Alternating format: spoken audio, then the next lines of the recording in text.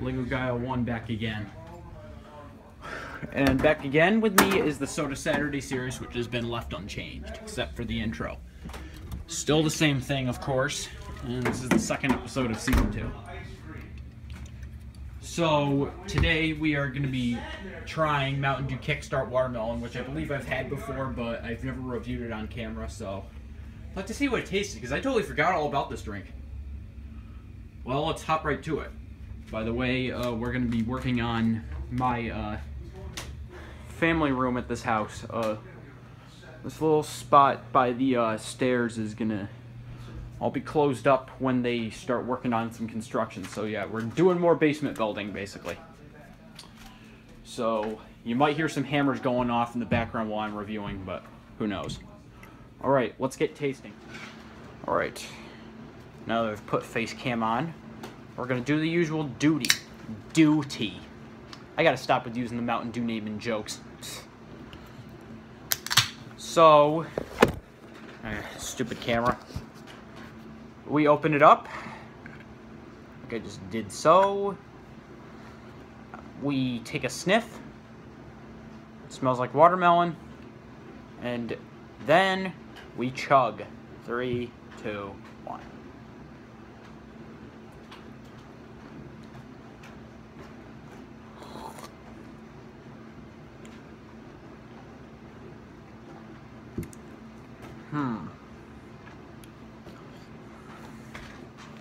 Yeah, this is a dewy.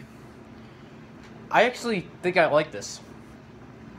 If I were to rate this as my favorite Kickstart drink, it would definitely not be my all-time favorite, because I think that will probably go to mango lime or raspberry citrus.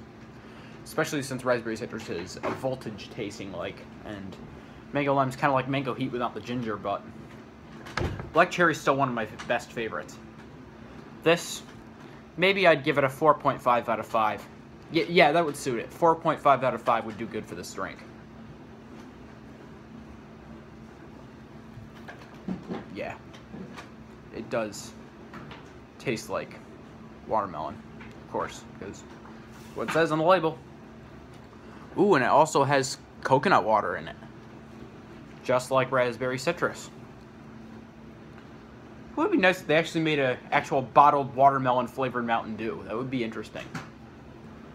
That might be an idea for a new flavor, but we'll see. I'm excited to hear what they're going to add in Decision.